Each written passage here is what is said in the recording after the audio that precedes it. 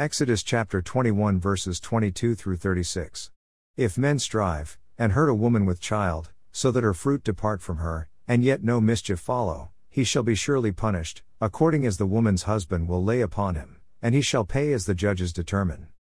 And if any mischief follow, then thou shalt give life for life, eye for eye, tooth for tooth, hand for hand, foot for foot, burning for burning, wound for wound, stripe for stripe.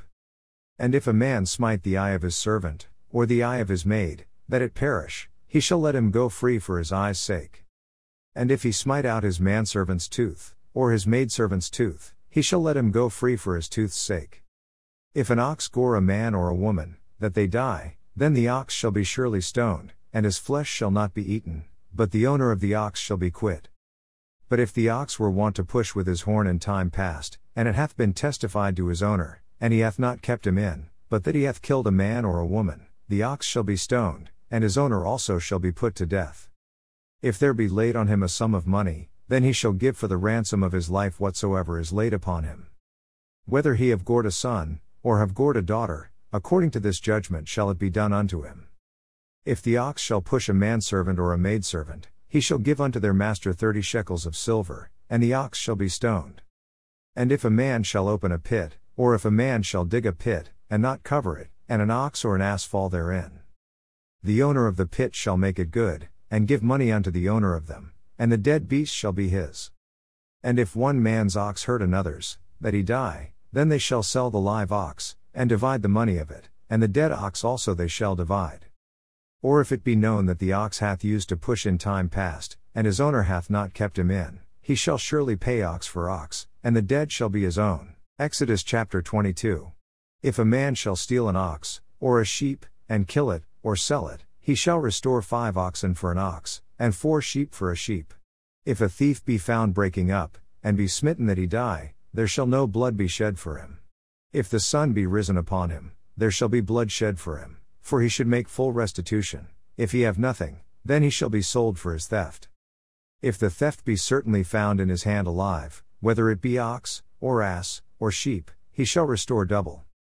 If a man shall cause a field or vineyard to be eaten, and shall put in his beast, and shall feed in another man's field, of the best of his own field, and of the best of his own vineyard, shall he make restitution.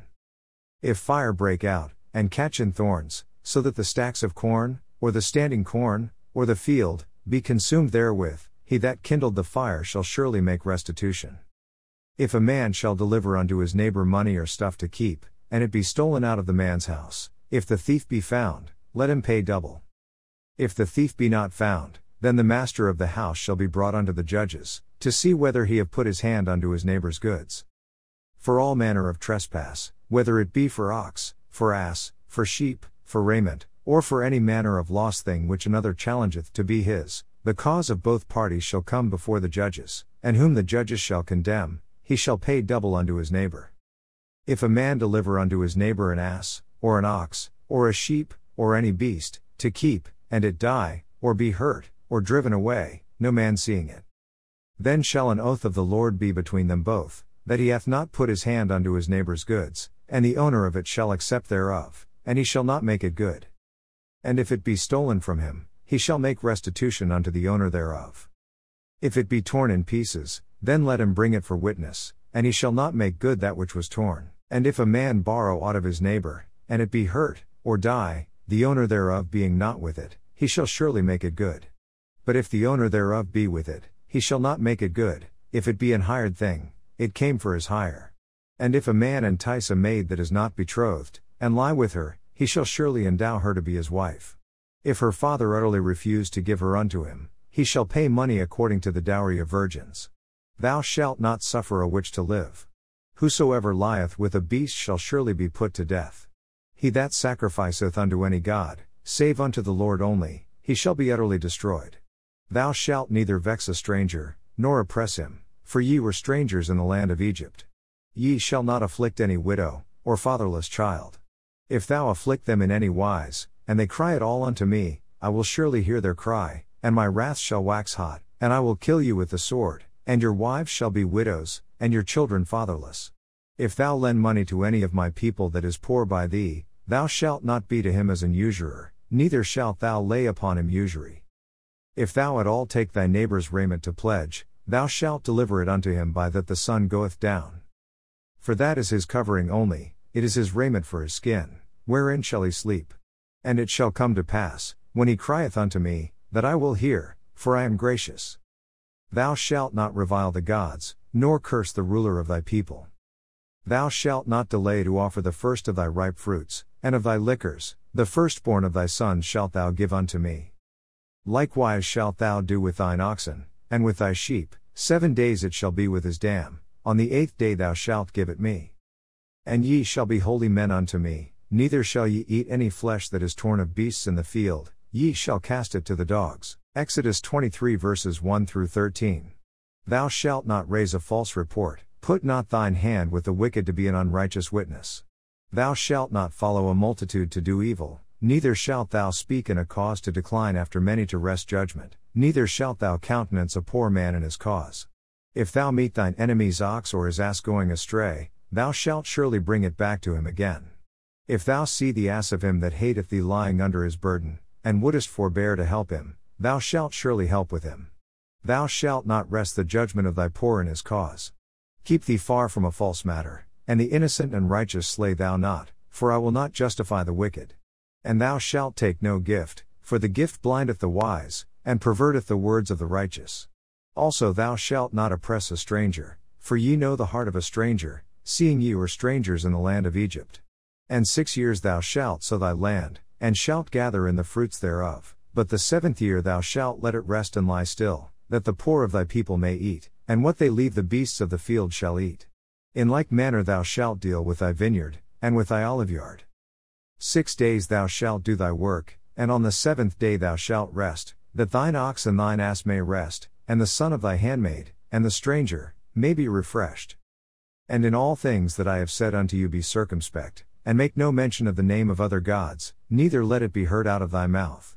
Matthew chapter 24 verses 1 through 28. And Jesus went out, and departed from the temple, and his disciples came to him for to show him the buildings of the temple. And Jesus said unto them, See ye not all these things? Verily I say unto you, there shall not be left here one stone upon another, that shall not be thrown down. And as he sat upon the Mount of Olives, the disciples came unto him privately, saying, Tell us, when shall these things be? And what shall be the sign of thy coming, and of the end of the world? And Jesus answered and said unto them, Take heed that no man deceive you. For many shall come in my name, saying, I am Christ, and shall deceive many. And ye shall hear of wars and rumors of wars. See that ye be not troubled, for all these things must come to pass, but the end is not yet. For nation shall rise against nation, and kingdom against kingdom, and there shall be famines, and pestilences, and earthquakes, in divers places. All these are the beginning of sorrows. Then shall they deliver you up to be afflicted, and shall kill you, and ye shall be hated of all nations for my name's sake. And then shall many be offended, and shall betray one another, and shall hate one another. And many false prophets shall rise, and shall deceive many. And because iniquity shall abound, the love of many shall wax cold. But he that shall endure unto the end, the same shall be saved. And this gospel of the kingdom shall be preached in all the world for a witness unto all nations, and then shall the end come. When ye therefore shall see the abomination of desolation, spoken of by Daniel the prophet, stand in the holy place, whoso readeth, let him understand. Then let them which be in Judea flee into the mountains. Let him which is on the housetop not come down to take anything out of his house. Neither let him which is in the field return back to take his clothes. And woe unto them that are with child, and to them that give suck in those days. But pray ye that your flight be not in the winter, neither on the Sabbath day, for then shall be great tribulation, such as was not since the beginning of the world to this time, no, nor ever shall be. And except those days should be shortened, there should no flesh be saved, but for the elect's sake those days shall be shortened. Then if any man shall say unto you, Lo, here is Christ, or there, believe it not. For there shall arise false Christs, and false prophets, and shall show great signs and wonders, insomuch that, if it were possible, they shall deceive the very elect. Behold, I have told you before. Wherefore if they shall say unto you, Behold, he is in the desert, go not forth, behold, he is in the secret chambers, believe it not. For as the lightning cometh out of the east, and shineth even unto the west, so shall also the coming of the Son of Man be. For wheresoever the carcass is, there will the eagles be gathered together. Psalms chapter 29. Give unto the Lord, O ye mighty, give unto the Lord glory and strength. Give unto the Lord the glory due unto his name, worship the Lord in the beauty of holiness. The voice of the Lord is upon the waters, the God of glory thundereth, the Lord is upon many waters. The voice of the Lord is powerful, the voice of the Lord is full of majesty. The voice of the Lord breaketh the cedars, yea, the Lord breaketh the cedars of Lebanon. He maketh them also to skip like a calf, Lebanon and Syrian like a young unicorn. The voice of the Lord divideth the flames of fire. The voice of the Lord shaketh the wilderness, the Lord shaketh the wilderness of Kadesh. The voice of the Lord maketh the hinds to calve, and discovereth the forests, and in his temple doth every one speak of his glory. The Lord sitteth upon the flood, yea, the Lord sitteth king forever. The Lord will give strength unto his people, the Lord will bless his people with peace. Proverbs chapter 7 verses 6 through 23. For at the window of my house I looked through my casement, and beheld among the simple ones, I discerned among the youths, a young man void of understanding, passing through the street near her corner, and he went the way to her house, in the twilight, in the evening, in the black and dark night, and, behold, there met him a woman with the attire of an harlot, and subtile of heart. She is loud and stubborn, her feet abide not in her house, now is she without, now in the streets, and lieth in wait at every corner. So she caught him, and kissed him, and with an impudent face said unto him, I have peace offerings with me, this day have I paid my vows. Therefore came I forth to meet thee, diligently to seek thy face, and I have found thee. I have decked my bed with coverings of tapestry, with carved works, with fine linen of Egypt. I have perfumed my bed with myrrh, aloes, and cinnamon. Come, let us take our fill of love until the morning, let us solace ourselves with loves. For the goodman is not at home, he is gone a long journey, he hath taken a bag of money with him, and will come home at the day appointed. With her much fair speech she caused him to yield, with the flattering of her lips she forced him. He goeth after her straightway, as an ox goeth to the slaughter, or as a fool to the correction of the stocks, till a dart strike through his liver, as a bird hasteth to the snare, and knoweth not that it is for his life.